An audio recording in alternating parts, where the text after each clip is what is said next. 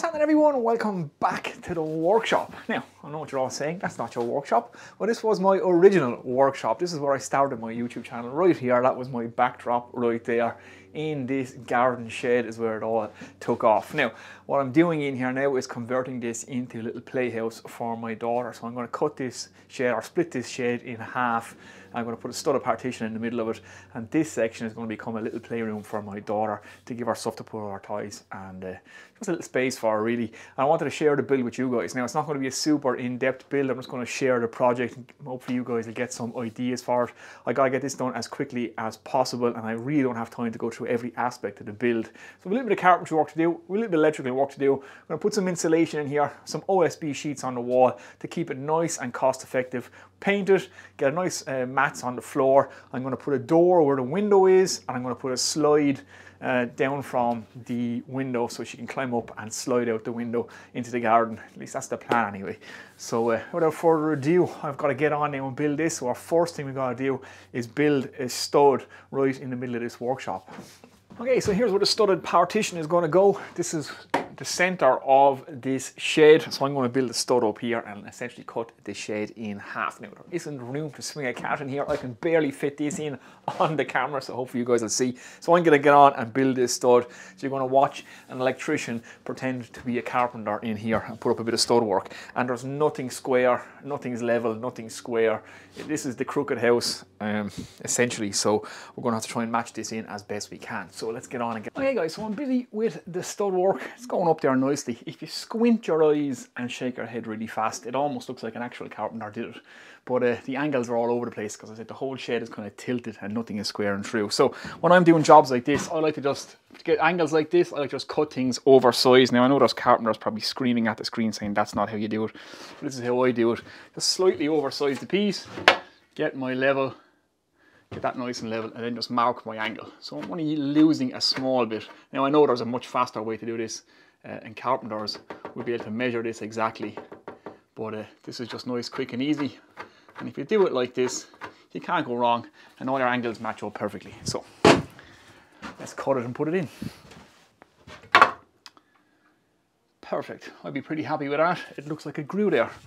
So yeah, just a nice little idea. Just that's how I do it. Now again, this piece running up here is not a continuous angle. There's actually a belly in the ceiling, so it's kind of bowing in the middle, which is why all these pieces aren't the same angle the whole way down. So it's nice just to measure them and do them like that, so they end up perfect.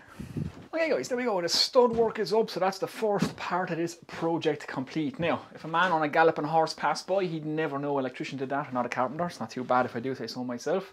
Although, yeah, a little bit unorthodox in places, but it's pretty good, and it's good and solid, and it's going to add a little bit of structural integrity to this shed. So that's the first part down. Now I have to do the electrics before I put the insulation in, so I know a guy who can do that. Okay guys, the electrics are in place. I'm keeping this super basic as well. Again, it's only a little playroom, so a couple of sockets and a couple of lights, and I'm using the existing supply that was already out here. That was here when I moved into the house. I put the shed in, but there was a supply here, so I'm going to reuse that. So it's not long enough, unfortunately, to reach a little subboard here. So I'm going to come into a socket and then feed on up. It's backed by a 10 amp RCBO or a 10 amp GFI, you'd call it in the States. So we'll have a little subboard here, light switch here, socket here. I have an outdoor socket there for the pond, and we have another socket on this side, and then just two lights, one here and one here. So nice and simple. And I'll cut the boxes in afterwards. So like I said, I'm going to put OSB slabs on the wall, and I'll cut in some dry lining boxes afterwards. You'll see me do that anyway. I'll show you everything as I'm going, but I'm going to keep it nice and quick and super basic. So that's the electrics in. Now I have to look at the insulation. Okay guys, we're on to day 2 of this build, and I'm getting the fiberglass insulation into the wall. So it's just 100mm or 4-inch fiberglass. When they say 4-inch, it's really only 2 inches, but it fits into the wall nicely. There's a breathable membrane on that wall, so I'm not too concerned about putting the fiberglass up against it. And it is a garden shed after all. However, if this was a house, you would really need to do a little bit of investigation, a bit of research about where you put your insulation and how you put it up against your felt. Some of that felt can sweat, it can condensate, and you can get real issues. But I'm not expecting to have too many issues in a garden shed. But certainly, like I said, if it was a house, that's something you would have to do some research on. Now, today's job, I have to get some OSB sheets on the wall. So we have 1/2 inch or 12mm OSB sheets. So it's nice and light, it's good and cheap, and it'll be robust enough for kids to play in here. And we'll paint the walls, and they can draw all over the walls if they want. But this shed is not laid out to take 8x4 sheets. So we got to get some timber in this wall now to accept the sheets. The stud wall I built, I have all the uprights set for an 8x4 sheet, so that's fine. So let's start there, get the sheet on the wall, and then we'll see what else we have to do. Okay, so this is what I'm going to be using. This is 12mm, or like I said, 1/2 inch OSB sheet. Now OSB is relatively inexpensive compared to plywoods and MDF and other such things. It's good and robust. But like I say, it's nice and cheap. It has one good side, one rough side, so it's ideal for doing this. It's exactly what I sheeted out my entire workshop walls with, was this stuff. So I did in here for relatively low money. Again, it's cheaper than plywood, cheaper than MDF, and it's good and robust. So today is all about the track saw and getting these sheets all ripped down. I'm not going to be super particular about this. Again, it's just going to be a little garden shed playroom. So let's get cutting.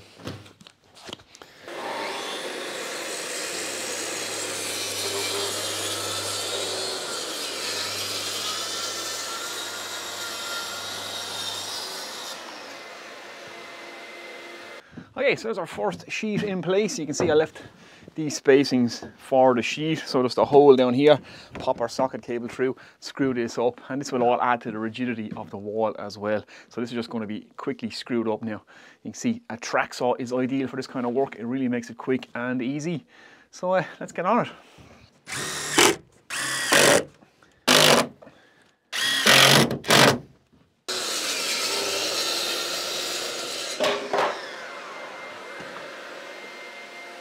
Okay, so we're progressing around nicely. I'm just getting all the full width sheets up first. So everywhere I can get a full width sheet, I'm doing so I can try to minimize the offcuts, because there's going to be a small bit of waste, but there's nothing we can do about that. And I'm just putting in cross pieces in the walls just to support it, because obviously this shed wasn't laid out to take 8x4 sheets, so we need fixings for our sheets in the corners and behind them. So yeah, simple enough. Flying through it with the track saw. That's the case, I just pop it in there and screw it home. Now, joining the ceiling along here is going to be an issue, but when I get to that, I'll show you guys. Okay guys, so the walls are all cladded with the OSB. It's been a long day, but I want to get on and try and get the ceiling done before this day is out. So we got to get insulation and boards on the ceiling. Now, the issue I'm going to have is I've got nothing to fix to here. So I have from the apex down, I have 3 fixings, but the wall is going to be an issue. So what I've done, I've taken a 2x4, I've put roughly a 20-degree bevel in it, and I'm going to fix that to the wall there. Now a 2x1 lat would do this as well, but I don't have them. And I have a 2x4, I have a couple of these, so we're going to use them. So that should give me a nice fixing all the way into the wall and all the way up my ceiling, just like that. So now I've got to go in and rip these with the track saw. Okay, so I'm set up to do the rip here. I have my saw set to just under 20 degrees. Seems to be about right. It doesn't have to be bang on. We're just going to get some screws in this anyway, so it'll be fine. So I'm going to rip a 10-foot or 3-meter length. And I have to say, for all the giving out I do about the Bosch track saw, today it has performed flawlessly. So for ripping down sheet goods and that, it's absolutely fantastic. Just suffers when you're using with an MFT table. I'm also hanging up my hose with a bit of rope, just trying that out. That really seems to help with the dust extraction management, so it makes it a lot easier having some of the hose just hanging from up there. So yeah, finding all this stuff out today as well.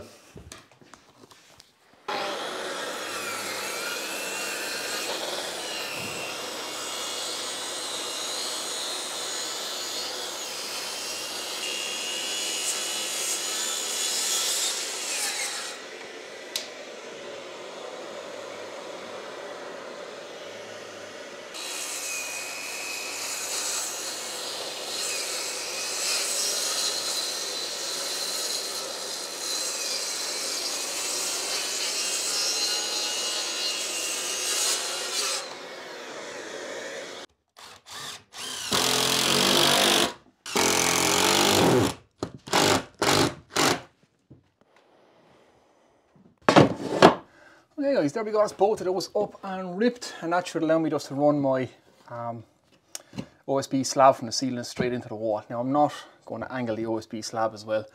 I think I'm just going to run that straight in and maybe put a bead around the corner just for speed's sake, but at least I have a fix in there now. Okay, so all the insulation is now in the ceiling, so it's 4-inch fiberglass in the ceiling again. Now, like I said when I was putting insulation in the wall, don't take this as a way you should do your house. I'm just doing this in my shed, I'm taking a chance. Fiberglass can sweat, especially when it's tight to the ceiling. So if you have a flat roof or something, you put fiberglass in it and you don't allow for air, it can condensate and it can sweat. But I'm in a shed, there's going to be no moisture in here other than the natural atmospheric moisture, I suppose. So there'll be no showers or no baths or nobody cooking or cleaning in here, unless I get thrown out of the house, that is, and then maybe there will be. But I'm hoping it should be okay, and if it's not okay, I will be sure to let you guys know. Okay guys, so the ceiling is just finished. Just a case of screw up some OSB sheets again, measure and screw it up. Not much to it. It's a bit of a patchwork down this end because I'm trying to use up every bit of scrap that I have left. There's 12 sheets in total, but I'll give you the material list now in a minute. But yeah, the last piece to go in, and just like everything else, nothing is square, nothing is true. But there you go. When you paint it, you won't even see it. Okay guys, we're in handheld mode, so just hang on to your stomachs for a second. Let's take you through what we've done. So, partitioned wall there, socket here. Move around. I have put some reinforcement in the wall here. This is where there's going to be a little ladder. We're going to make this a door in a future video. So some way of opening this up, and there's going to be a slide outside, so we're going to build all that as well. So we have a socket here, light switch here, small little subboard is going to go here, light there, and we have a light on this side. And then it's just a case of a bit of insulation and some OSB slabs in the wall. I have a bit of filling to do here because you can see how off square everything is now. So I'll sort that out, and then it's a case of paint this. Okay guys, I think we will leave it there for part one of this build. Now, just give you some rough dimensions. It's roughly 3 meters by 3 meters, this space, and 2.8 meters to the apex. So in total in this build so far, I've used 12 3-meter lengths or 12 10-foot lengths of 4x2. I've used 12 sheets, 12mm or 1/2-inch OSB, and I've used 3.5 rolls of 4-inch or 100mm insulation, fiberglass insulation in the walls. So that's exactly what I've used so far. It's cost me about €400 for all the materials that I've put into this so far. So the OSB sheets are roughly €17 a piece, and there was 12 of them. So that's kind of how much money is after costing me so far, so just let you guys know. Now, a nice thing about this as well is a lot of you guys are emailing me asking me how big a space do you need for hand-tooled woodworking. Well, this would be ideal, a 3 meter by 3 meter, or maybe just a small bit bigger, sheeted out like this, insulated, and you would have yourself a lovely little workshop for hand-tooled woodworking. This is exactly the size of workshop I started out in. My other shed is this, behind this shed is that size, same size as this, and then I had a slightly bigger one, which you saw at the start of the video before I chopped it in half. So this would be actually ideal for hand-tooled woodworking now. Be a nice little space. I would love to have this when I was starting out, but now I have my big workshop, which is even better. So hopefully you've enjoyed what I'm guys. There's going to be more parts to this. I'm going to keep it as brief as possible because I have to get through this build as quickly as I can. But I'll share the electrical installation with you guys. I'll share the door we're going to build here, the climbing frame. We have to build a slide. We have to paint the place. I'll show you what I'm going to do with the floor. We have to sort out the door as well, so put some insulation to that door. So we've all had to figure out as well. So that's all going to be coming up. So until then, I shall see you in the next one. I'm quite tired now. I'm going to get a beer and then a shower, or a shower and a beer at the same time. I'm not sure. I'll see you in the next one.